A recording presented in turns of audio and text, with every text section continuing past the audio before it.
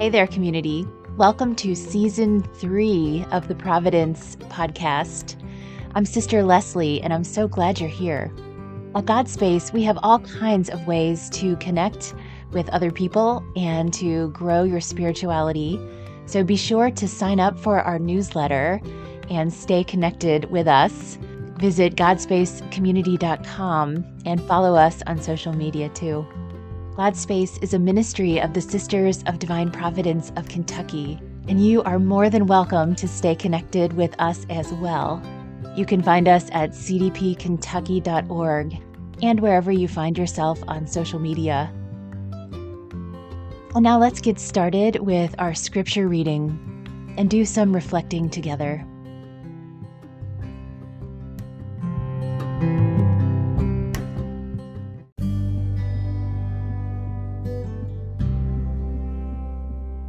A reading from the book of Sirach. Wrath and anger are hateful things, yet the sinner hugs them tight. The vengeful will suffer God's vengeance, for God remembers their sins in detail. Forgive your neighbor's injustice. Then when you pray, your own sins will be forgiven. Could anyone nourish anger against another and expect healing from God? Could anyone refuse mercy to another like themselves? Can they seek pardon for their own sins? If those who are flesh cherish wrath, who will forgive their sins? Remember your last days. Set enmity aside. Remember death and decay and cease from sin. Think of the commandments. Hate not your neighbor. Remember the Most High's covenant and overlook faults. The word of the Lord. Thanks be to God.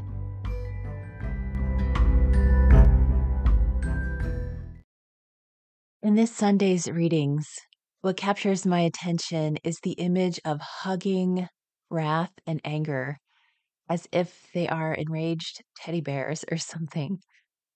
What a vivid image. What does it mean to hug wrath and anger? Sirach says that, quote, the sinner hugs these hateful things tightly. And although I'd like to think this is going to be advice for other people, as a certified sinner, I'm sure it applies to me too. And maybe it will speak to you too. So let's take a closer look. Hugging wrath and anger tightly. I'm sure I do that sometimes. But is it necessarily a bad thing? I mean, there have been times when my anger was justified and it moved me to action, like doing advocacy or joining a protest. Sometimes anger has moved me to risk something new, take initiative, or speak up for myself or someone else. Sometimes anger moves me to confront someone in a healthy way, and that can actually strengthen a relationship. I've had experiences in which holding on to anger was a healthy response to an unhealthy situation. My anger pushed me to be resolute and to make a change. So there are times when it's okay, I think, to clasp anger tightly, times when holding on to it is protective or even empowering. However, that kind of anger is not the same as wrath. And I think that is the kind of anger that Sirach is talking about. A few lines later, he says, forgive your neighbor's injustice, and when you pray, your own sins will be forgiven. Could anyone nourish anger against another and expect healing from God? Could people refuse mercy to another like themselves? Can they seek pardon for their own sins? The prophet is not talking about righteous anger that moves us toward justice. He's talking about the kind of anger that's vengeful, and destructive. This kind of anger can do some damage in relationships. When I feel this kind of vicious anger, it's hard to let it go. It kind of burns inside and lashes out at people. It tends to control me rather than motivate me.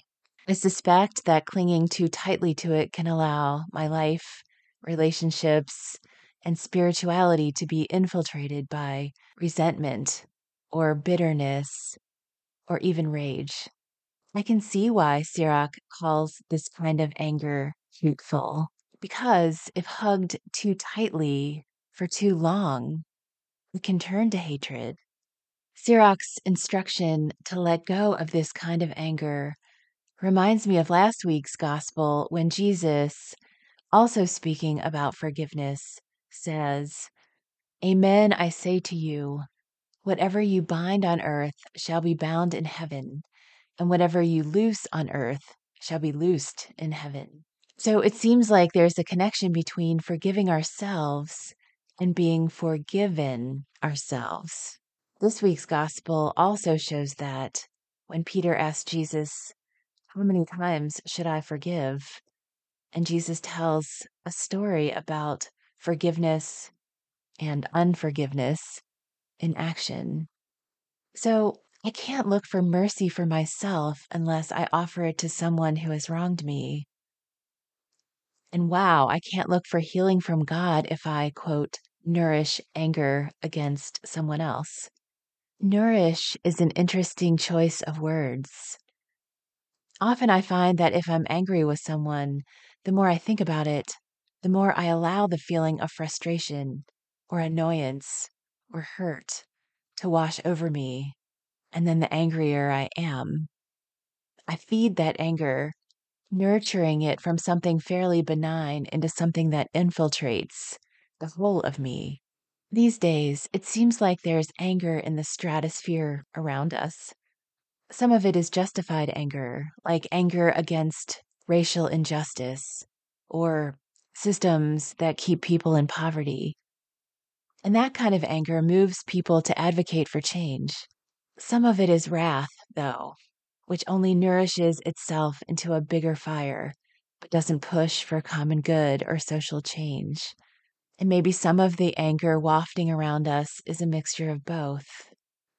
The questions emerging in all of this for me are, which kind of anger am I embracing, nourishing, and putting out into the universe? Once I'm able to name the anger, how is God calling me to respond? It seems important for my own spiritual good to understand what kind of anger is stirring in me and to name it.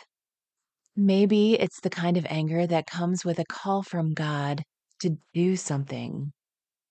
Or maybe it's the kind of anger that comes from a problem in a relationship, and then I need to forgive or ask for forgiveness or find some kind of resolution. Maybe it's neither of these, and it just comes from a wounded ego or even a feeling of entitlement. Oh, that's hard to work through and a little humbling. Or maybe it's anger that's really an elaborate disguise for fear.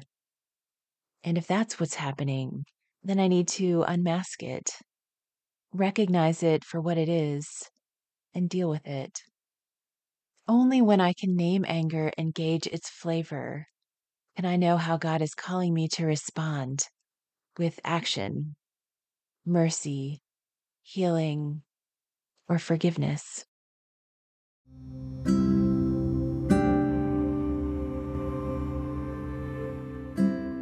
So now let's continue, or maybe even deepen our reflection.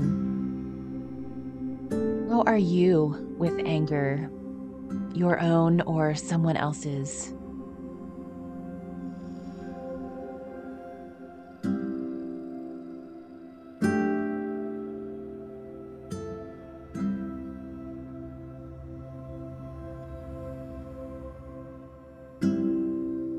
Can you think of a time when anger was a helpful, healthy response within you? What was that like? Where was God in it?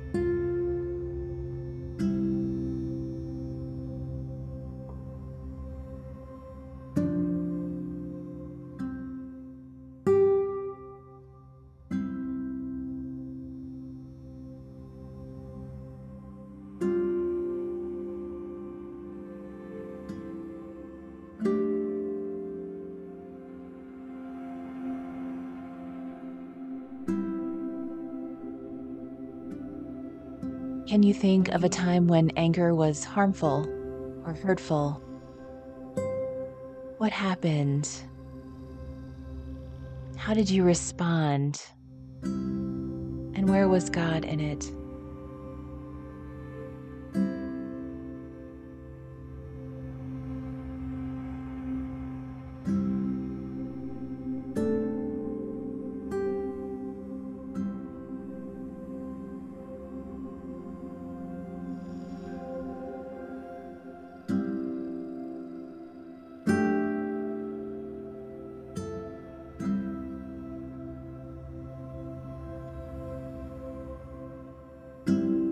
What is God calling you to do with any anger that you may be nourishing now? Maybe just spend a little time with God and see what God has to say to you.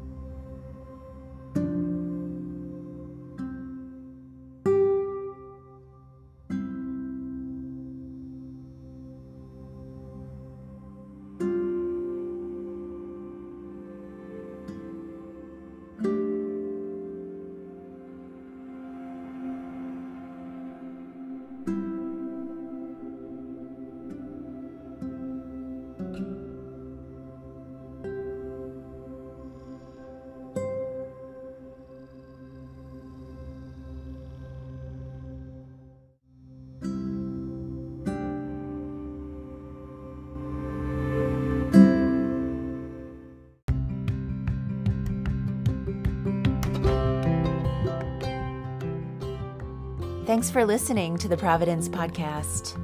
I hope you continue to stay connected with God's space and, of course, the Sisters of Divine Providence of Kentucky. As you continue on your faith journey, may you notice all the ways that God cares for you, and may we all take good care of each other. Peace.